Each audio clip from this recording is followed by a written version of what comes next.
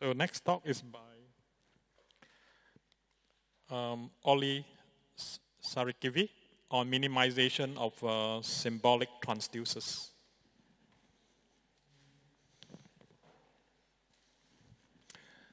Thank you. And yes, this will be about work I've done with Margus Veanes during 2 internships at Microsoft Research. And the motivation is that many useful stream processing computations can be represented as transducers. And if we have a pipeline of these transducers, then we can apply fusion to produce a single transducer for this pipeline. And this reduces communication overhead and exposes opportunities for optimizations. However, fusion has a worst-case quadratic blow-up as a form of product construction, and this makes it a target for reduction. So we've built a tool for performing these fusions that uses symbolic transducers as its intermediate representation. And the fusion process fuses adjacent symbolic transducers in a pipeline until a single one remains. And during this process, it applies some reductions. There's a control state reduction method, which is what I'll be talking about now. And there's also a reachability-based branch elimination, which we presented this summer at PLDI. So now for some background. So if you were at Loris's tutorial, this might already be familiar. But so a classical automaton has a finite, typically smallish alphabet. And in a symbolic finite automaton, this is replaced with a type from some decidable theory, which might be provided, for example, by an SMT solver. And also concrete transitions are replaced by symbolic transitions, which now have formulas over the input acting as guards. So here we see an example of one such automaton, which has a guard that is using the variable x to refer to the current inputs, and it has accepting states and rejecting states as normal. Then a symbolic finite transducer is a similar kind of generalization where also the output alphabet is replaced by a type from this decidable theory. And now the symbolic transitions also have this list of output functions which can depend on the input to produce the output. And then finally, a symbolic transducer also has a register for additional state, which it can use in the transitions and can update. So here's an example of a symbolic transducer that parses digits. So if we look at this transition here on the bottom, then it has a guard. It's referring to the current inputs here. It has a list of yields after the guard. Here it's referring to the current register value using the variable r. And finally, it has a register update formula at the end. And it initializes its register at the start, and it also has a finalizer, which is something which it can use to produce some final output that can depend on the register when the input stream ends. So our running example will be a pipeline of 2 symbolic finite transducers, which is first a smileyfy, which changes any instances of colon right parenthesis to this smiley character from Unicode. And then an unsmileyfy, which changes these smiley characters into this colon right parenthesis. And it's kind of intuitive that this pipeline is equivalent to just running unsmileyfy, because unsmileyfy kind of undoes the work of smileyfy. So what we'll be looking at is the fusion of this pipeline, which now intuitively should reduce to at least unsmileyfy, because it's equivalent to unsmileyfy. So if we look at the actual implementations as SFTs, here they are. So smileyfy is using 2 control states to match on the colon right parenthesis pattern, and when it finds this, it outputs this smiley character.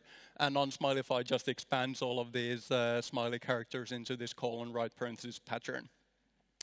And then the fusion looks like this. This is the state space is a product of the state spaces of the components, and essentially whenever smileyfy produces output, then unsmileyfy is run on that output. So we can most concretely see that here in this transition, which is a fusion of this transition, which produces the smiley character from Smilify, and the unsmilify's unpacking transition, which has now been applied to this input list here. So this is what we want to minimize, or reduce at least. And the approach will look like this.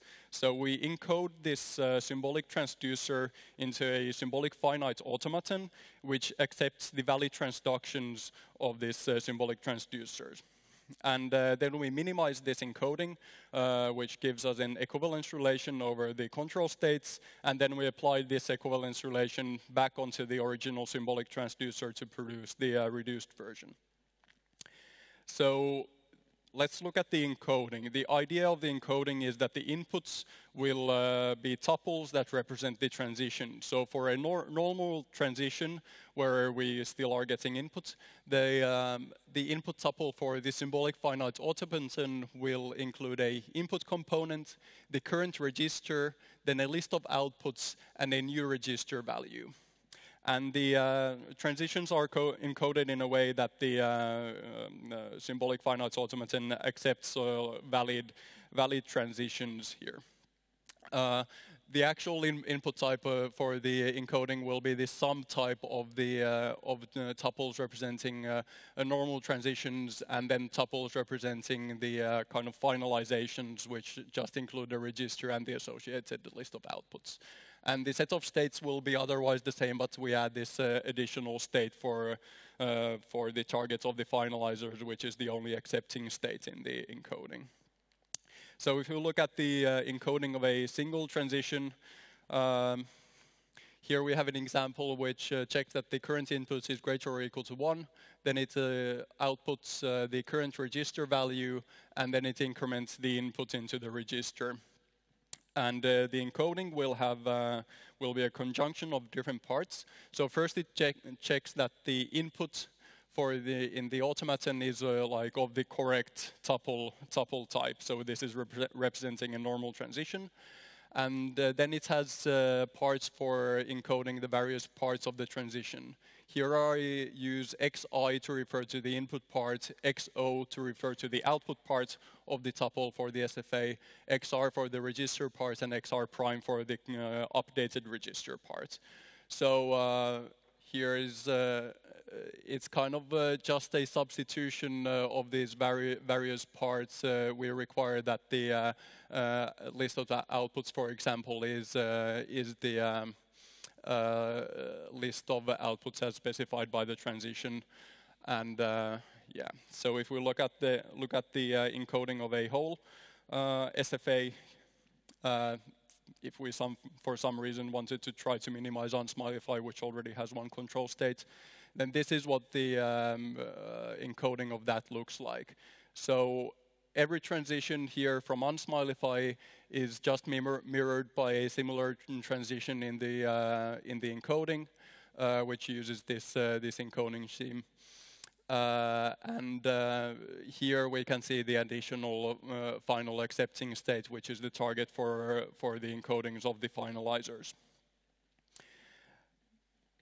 And now, when we have this encoding at hand, then we minimize it, which gives us an equivalence relation over the set of states Q.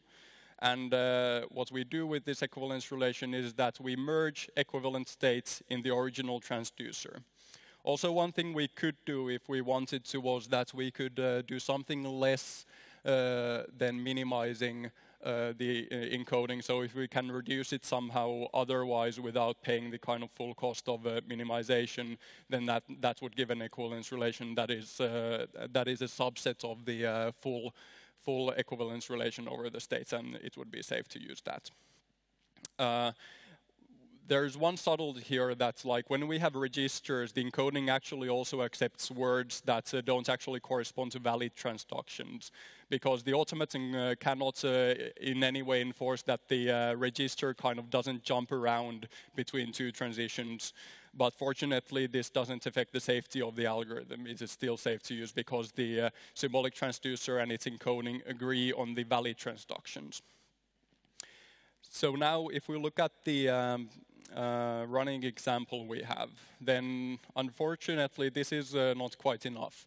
So the problem is that these states are actually not equivalent. Here, for the smiley character, we get the colon right parenthesis, but in the other state for the smiley character, we get colon colon right parenthesis. And this is the problem kind of is that the right control state here hangs on to this colon character unnecessarily, which we can see from the fact that all of the transitions out of 2A will actually yield the colon character as the next thing. It's slightly disguised here, but we'll get back to that. And what we need is quasi-determinization, which moves output to be as early as possible. And this is a transformation that's used in the minimization of classical transducers, where the initial work was done by Christian Schoffroth. And Merjar Mori presented a more algorithmic approach, and this has also been generalized to 3 transducers under the name of earliest normal form, which is a more descriptive name in this context at least. So the classical algorithm is pretty simple. You look at every state in the transducer, and then you find the longest common prefixes of outputs in all outgoing transitions. So if you find a prefix, then you take that prefix from the outgoing transitions, and then you push it back onto the incoming transitions, just kind of thus kind of moving the output to be earlier. And then you repeat this process for all of the control states until you can move nothing more, so you've reached a fixed point. So the way this this works in the algorithm is that this is just used as a pre-processing step here at the start, and the rest of the algorithm just uses the quasi-determinized symbolic transducer for its operation. So in the special case of symbolic finite transducers, what we do is that we do constant value analysis for all of the yields in the transducer. And namely, we check that for every yield, that does this yield only have one value it can have given the context of the guard of its transition. And if we find such constants, then we substitute them in for the yield formulas, and then we can run a variant of this classical quasi-determinization algorithm where we block non-constant yields from being moved. And with this, if we have a deterministic symbolic finite transducer, then first doing the quasi-determinization and then doing the control state reduction method through the encoding will give us the minimal result. And we have a proof of this in the paper. And this is kind of mirroring the minimization result for classical transducers. So now if we look at our running example, then if we do the constant value analysis, there's 3 yield formulas which are kind of not already trivially constant.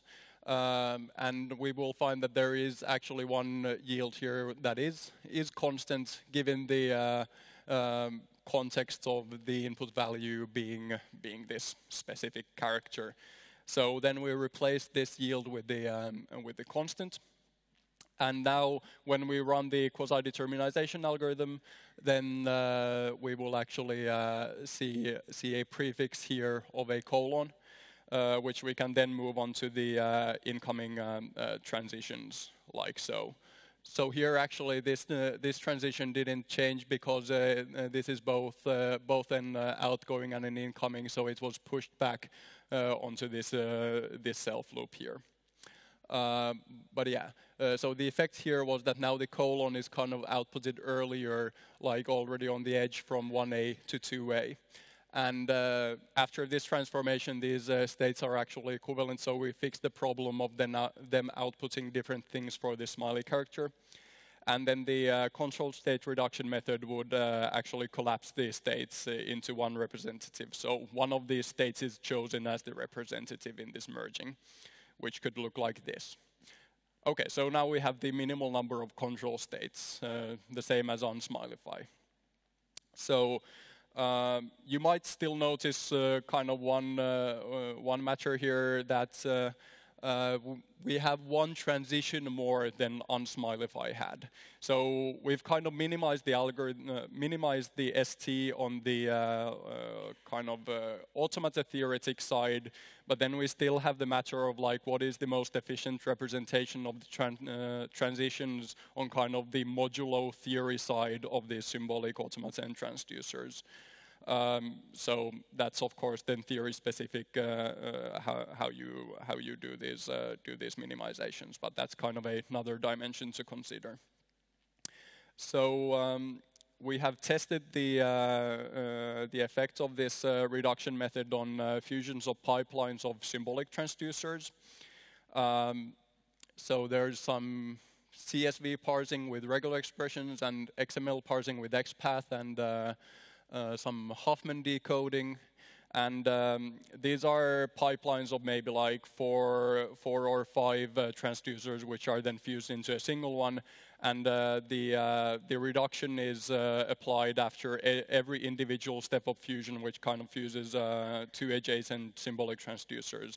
And here on the removed column, we report the sum of all of the control states removed. And we compare it to the size of the resulting transducer at the end, and we can see that the number of states removed is like a large fraction for many of these, so we get large reductions, which is good.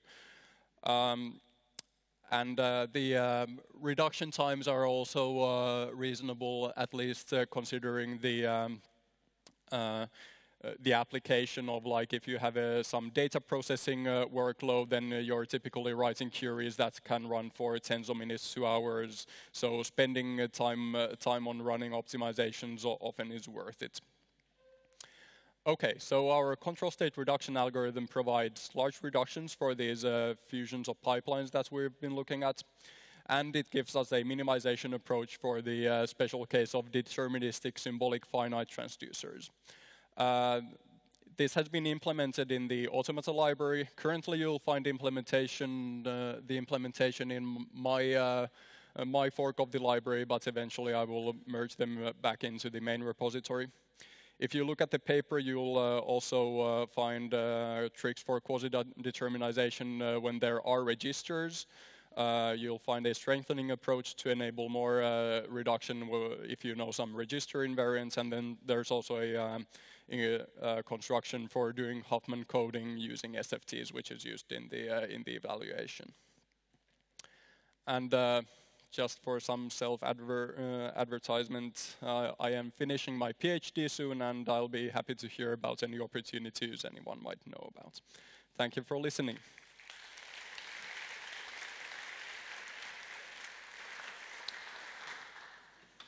Questions?